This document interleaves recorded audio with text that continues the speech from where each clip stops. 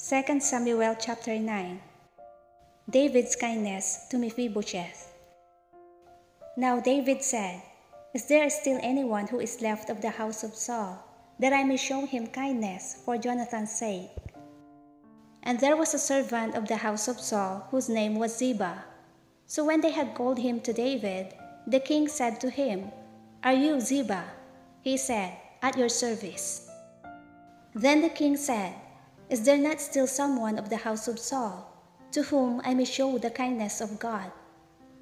And Ziba said to the king, "There is still a son of Jonathan who is lame in his feet." So the king said to him, "Where is he?" And Ziba said to the king, "Indeed, he is in the house of Machir, the son of Ammiel, in Lo-debar."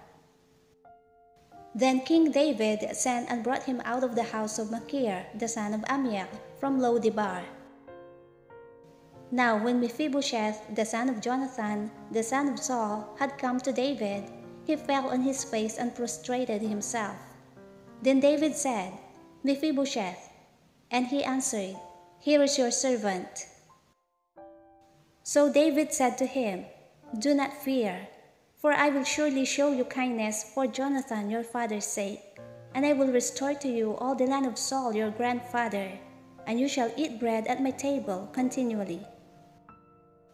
Then he bowed himself and said, "What is your servant, that you should look upon such a dead dog as I?" And the king called to Ziba, Saul's servant, and said to him, "I have given to your master's son all that belonged to Saul and to all his house.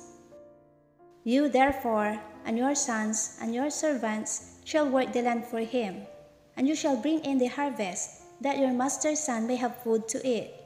But Mephibosheth your master's son shall eat bread at my table always." Now Ziba had 15 sons and 20 servants. Then Ziba said to the king, "According to all that my lord the king has commanded his servant, so will your servant do.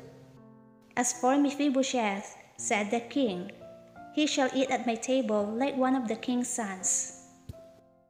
Mephibosheth had a young son whose name was Micah, and all who dwelt in the house of Ziba were servants of Mephibosheth. So Mephibosheth dwelt in Jerusalem, for he ate continually at the king's table, and he was lame in both his feet,